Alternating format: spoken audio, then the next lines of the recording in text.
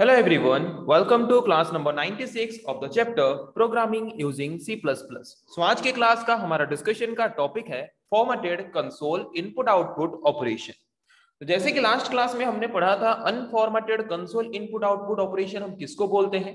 Okay, जिस तरह के फंक्शंस को यूज करके हम जो भी ऑपरेशंस परफॉर्म करते हैं इनपुट और आउटपुट रिलेटेड, अगर वो अनफॉर्मेटेड फॉर्म में हमें हमारे कंसोल यूनिट या फिर डिस्प्ले स्क्रीन में हमें डिस्प्ले करता है, तो उस तरह के ऑपरेशंस को हम बोलते हैं unformatted console input output operation.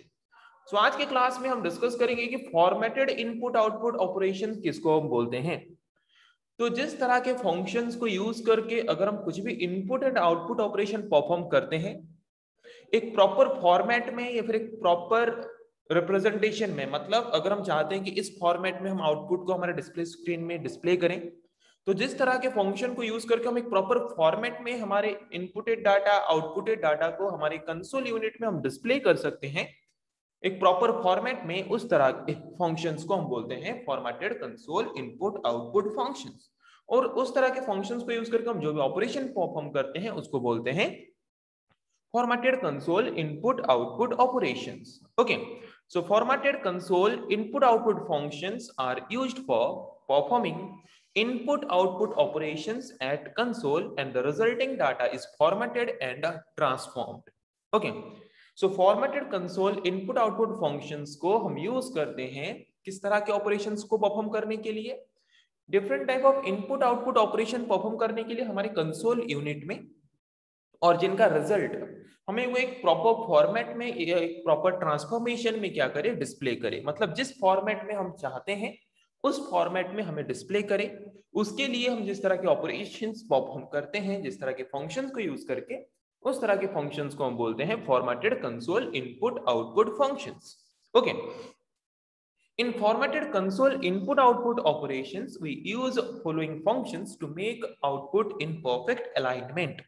Alignment मतलब क्या कि एक पर्टिकुलर लाइन में हमारा जो आउटपुट है, हमारा जो भी हम इनपुट दे रहे हैं, जो भी हमारा आउटपुट जनरेट हो रहा है, तो एक पर्टिकुलर लाइन में हम उसको लेफ्ट साइड में दिखाना चाहते हैं कि सेंटर में दिखाना चाहते हैं कि राइट साइड में दिखाना चाहते हैं, या फिर किस पोजीशन में एक लाइन में हम दिखाना चाहते हैं हमारे रिजल्ट को, उसको सेट करने के लिए हम यूज करते हैं फॉर्मेटेड इनपुट आउटपुट फंक्शंस को।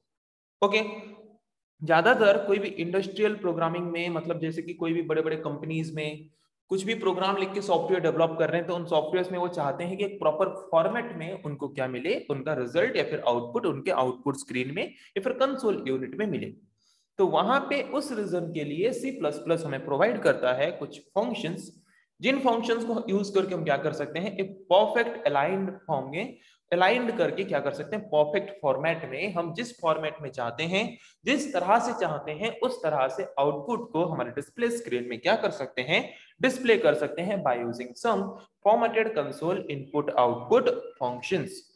तो कोई भी फॉर्मेटेड इनपुट आउटपुट फंक्शंस अगर हम यूज करते हैं तो उनको डिक्लेयर किया गया है कहां पे, उन फंक्शंस को डिक्लेयर किया गया है input output manipulation header file में। Okay, input output manipulation header file में उन फंक्शंस को डिक्लेयर किया गया है जिन फंक्शंस को यूज करके हम क्या कर सकते हैं, by default input output operation perform करने के द्वारा अनफॉर्मेटेड फॉर्म में हमें जो रिजल्ट मिलता है उसको मैनिपुलेट करके जिस फॉर्मेट में हम चाहते हैं उस फॉर्मेट में रिजल्ट को अरेंज करने के लिए जो फंक्शंस हम यूज करते हैं, उन फंक्शंस को प्रोवाइड करता है हमें जो हेडर फाइल, उस हेडर फाइल को हम बोलते हैं iomanip। IO means input output, MANIP means manipulations। Okay, तो देखते हैं क्या है वो डिफरेंट टाइप ऑफ फंक्शंस, क्या है वो different type of formatted console input output functions जिनको यूज करके हम क्या कर सकते हैं एक प्रॉपर फॉर्मेट में हमारे आउटपुट को डिस्प्ले स्क्रीन में हम डिस्प्ले कर सकते हैं। So first function is setw function. So this function is used to set width of the output। हम जो भी आउटपुट डिस्प्ले करना चाहते हैं उस आउटपुट को हम कितने विड्थ या फिर स्टार्टिंग से कितना गैप प्रोवाइड करने के बाद डिस्प्ले करना चाहते हैं, वो गैप हम प्रोवाइड कर सकते हैं by using setw method. setw means set width. Okay, set width of the output, output का विड्थ सेट करो कि पहले से हम कितना विड्थ कितना गैप छोड़ना चाहते हैं। जितना गैप हम छोड़ना चाहते हैं पैरेंथेसिस में हमें उतना नंबर लिखना है, उसी हिसाब से वो क्या करेगा, उतना स्पेस छोड़ेगा। तो चलिए देखते हैं। तो यहाँ पे एक सिंपल एग्जांपल हमने लिया है। तो अगर कोई भी formatted input output functions use करके ऑपरेशन हम परफॉर्म कर रहे हैं तो उसके लिए हमें ऐड करना पड़ेगा आईओ मैनिपुलेशन हेडर फाइल को हमारे प्रोग्राम में। उसके बाद मैंने यहाँ पे क्या किया कि सी आउट स्टेटमेंट यूज करके पहले यूज किया सेट विड्थ मेथड को। साइज मैंने यहाँ पे किया 20, तो वो क्या करेगा, शुरू से 20 का विड्थ स्पेस यहाँ पे छोड़ेगा, कुछ स्पेस छोड़ेगा। उसके बाद मैंने यहाँ पे लिखा x, उसके बाद जाके x का वैल्यू यहाँ पे दिखाएगा। पहले क्या होता था, अगर सीधा मैं x लिख लेता तो यहाँ पे आउटपुट जो लिखा है उसके नीचे ही दिखा देता, बट मैंने जबकि इसका विड्थ मैंने सेट किया है 20, तो उतना स्पेस रिजर्व करेगा, उतना विड्थ पहले रिजर्व करेगा, उसके बाद जाके मुझे x का वैल्यू एज आउटपुट प्रिंट करके डिस्प्ले करेगा। तो यहाँ पे हम जितना विड्थ चाहे उतना विड्थ प्रोवाइड कर सकते हैं, जितना उसको फॉर्मेटेड करना चाहें उतना फॉर्मेटेड कर सकते हैं, और अपने मर्जी से जहां पे आउटपुट को दिखाना चाहें वहां पे आउटपुट को डिस्प्ले करा सकते हैं। उसके बाद आते हैं और एक तरह के मेथड के बारे में, जिस मेथड या फिर जिस फंक्शन का नाम है फिल मेथड। तो ये फिल मेथड हम क्यों यूज करते हैं? This function is used to fill specified character eight unused space. Okay, तो सपोज एक वेरिएबल है, वेरिएबल का वैल्यू सपोज है 10। ओके, तो मुझे उसको ऐसा आउटपुट दिखाना है। तो उससे पहले मैंने जो सेट विड्थ फंक्शन यूज करके व्हाइट स्पेस मतलब जो ब्लैंक स्पेस मैंने छोड़ा है, उन खाली स्पेसेस में हम अगर कुछ कैरेक्टर के द्वारा उस स्पेसेस को फिल करना चाहते हैं, फिलअप करना चाहते हैं, तो उसको फिलअप कर सकते हैं जिस फंक्शन या फिर जिस मेथड को यूज करके, उस फंक्शन को हम बोलते हैं फिल फंक्शन। ओके, तो प्रोग्राम के थ्रू देखते हैं। जैसे कि यहाँ पे मेन फंक्शन के अंदर मैंने x का वैल्यू लिया 10, सी आउट स्टेटमेंट यूज करके सेट विड्थ मेथड के द्वारा मैंने 20 साइज का एक विड्थ या फिर ब्लैंक स्पेस मैंने रिजर्व किया, जहां पे कुछ भी वो डिस्प्ले नहीं कर रहा। उसके बाद मैंने यूज किया सेट फिल हैश सिंबल। तो सेट विड्थ फंक्शन यूज करके मैंने जो स्पेस लिया था, जिस स्पेस में कुछ भी डिस्प्ले नहीं कर रहा था, उन खाली स्पेसेस में हम यहाँ पे सेट फिल मेथड यूज करके या फिर सेट फिल फंक्शन को यूज करके क्या कर सकते हैं, वहां पे हम जिस तरह का कैरेक्टर चाहें उस तरह का कैरेक्टर इनपुट कर सकते हैं। उसके बाद मैंने लिया x, तो x का वैल्यू उसके बाद वो क्या करेगा, प्रिंट करेगा। ओके, तो ये तो हमने देखा दो फंक्शंस जिनको यूज करके हम क्या कर सकते हैं, हमारे मर्जी से अलग अलग फॉर्मेट में क्या कर सकते हैं, आउटपुट को डिस्प्ले कर सकते हैं। फिर हम देखते हैं और एक फंक्शन के बारे में, जिस फंक्शन या फिर जिस मेथड का नाम है प्रिसिशन मेथड। तो ये प्रिसिशन मेथड हम क्यों यूज करते हैं?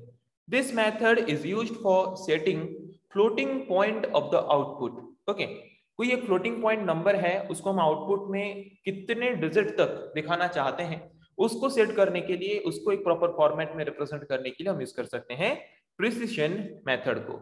ओके, तो यहाँ पे स्पेलिंग में थोड़ा मिस्टेक हो गया है, प्रिसिशन आई छूट गया है, PRECISION प्रिसिशन मेथड। ओके, तो ये सेट प्रिसिशन मेथड यूज करके हम क्या कर सकते हैं, एक प्रिसिशन सेट कर सकते हैं कि हम इतने डिजिट तक क्या करना चाहते हैं, हमारे आउटपुट में फ्लोटिंग पॉइंट नंबर को डिस्प्ले कराना चाहते हैं।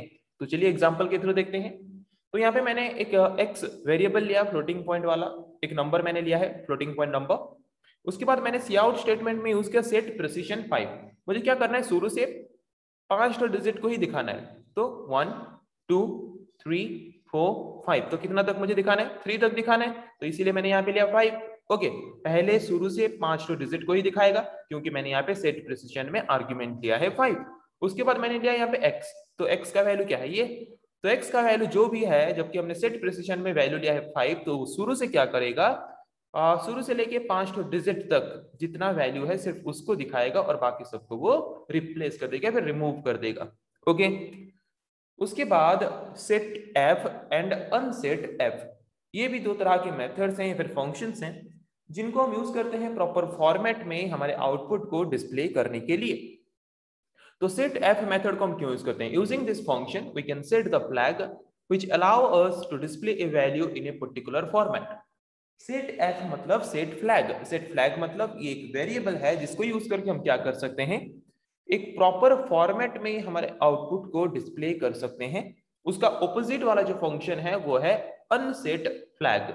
अनसेट फ्लैग मेथड यूज करके हम क्या कर सकते हैं, हमने सेट फ्लैग मेथड यूज करके जो हमने एक प्रॉपर फॉर्मेट प्रोवाइड किया था आउटपुट को डिस्प्ले करने के लिए, उस फॉर्मेट को हम क्लियर कर सकते हैं और जैसे पहले से अनफॉर्मेटेड फॉर्म में था वैसे अनफॉर्मेटेड फॉर्म में उसको लाके हम क्या कर सकते हैं, डिस्प्ले कर सकते हैं by using unset flag method और अनसेट फ्लैग फंक्शन। ओके, सो आज के क्लास में हमने ये डिस्कस किया कि ये formatted console input output operation हम किसको बोलते हैं। Formatted console input output operation perform करने के लिए हम जो भी फंक्शंस यूज करते हैं वो फंक्शंस किस हेडर फाइल में अवेलेबल होता है और क्या है वो कुछ अनफॉर्मेटेड इनपुट आउटपुट फंक्शंस जिनको यूज करके हम क्या कर सकते हैं, एक अलग फॉर्मेट में हमारे आउटपुट को डिस्प्ले स्क्रीन में डिस्प्ले कर सकते हैं, जिसके बारे में आज के क्लास में हमने डिस्कस किया। नेक्स्ट क्लास में हम डिस्कस करेंगे ऐसे और कुछ टॉपिक्स के बारे में। आज के लिए इतना ही। Thank you.